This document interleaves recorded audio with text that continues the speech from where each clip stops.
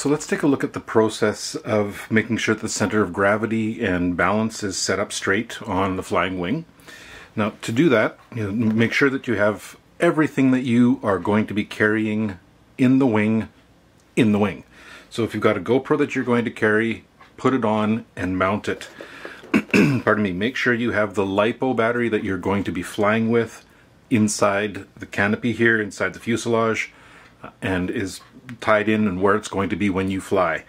Make sure the motor, everything else is on. Prop isn't too critical because it's so light, but everything else should be there with everything put together. And then what you'll do is on the underside, on each wing, there is a mark. And what you're going to do is place your fingers on there, put it the other way so it's right side up, and then balance it with your fingers on those points. So I'm currently holding it stable here, but if I let go with my thumbs, you can see that immediately the back drops. And so this is tail heavy, which is not good. And so what we need to do is add weight to the front to make sure that it stays stable. And so what we're going to do is just gently pop the canopy off here, is we're going to start to add weight just here where the battery compartment is, get it to balance, take off everything that we've added in that as ballast, and weigh that up as a total so we know how much we're going to need to add for when we fly. So all I've done is I've got an 18650 battery here, which, if I remember right, that one's about 45 grams, give or take a little bit. So we just see that, and you can see it's still pretty tail heavy, and so it's not enough yet. And so I've got another 18650 battery here. I'll just add that and see what happens. Now where's the balance points? And if I let it balance again, oh, we can see now it's very much front heavy. And so having two of these, that's going to be too much weight. So we're going to have to go somewhere in between. And so what I've got here are just some coins that I can add in very easily. So I'll put one there and one there so it sort of stays balanced. I'll check again. And look at that. That is balancing out just about perfectly. It's not tilting too much to the back at all, not tilting to the front. If I make it go forward, it will. And if I make it go back, it will.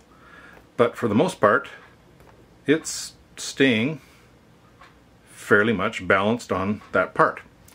So what we've found out now is that with this particular battery and this particular setup, we will need this much weight.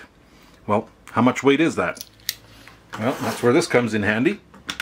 You fire up your scale, and you put that on, and you see that the scale here, which you can't read, I know, because of the glare and everything, it says 58.96 grams. So, in order for this to balance out in this particular configuration, we're going to basically need to add 60 grams of extra weight to the front compartment here in order to make sure that it's balanced when it flies.